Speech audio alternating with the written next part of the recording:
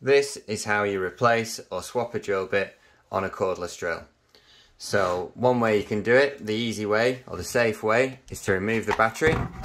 Then what you want to do is hold this black plastic part here with one hand, hold the body of the drill with the other hand, and then simply twist until the drill bit comes out.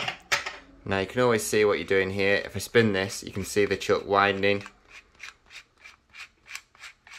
and closing, so that clamps and unclamps off the drill bit. So to reinsert your bit, simply put your drill bit inside, keep hold of the body of the drill with one hand, and you're twisting this plastic until it clicks, get that as tight as you can, and then you've reinserted your drill bit. Then insert your battery,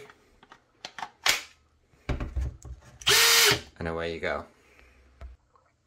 So the quicker way to remove your drill bit, which is often what the pros do, is they'll leave the battery in the drill.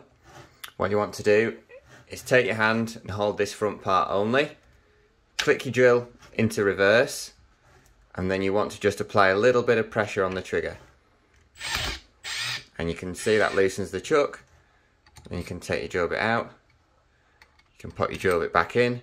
Again, you want to flick your drill the other way into forward speed, hold this part of the drill, tighten your drill bit up, and then you've got your drill secured.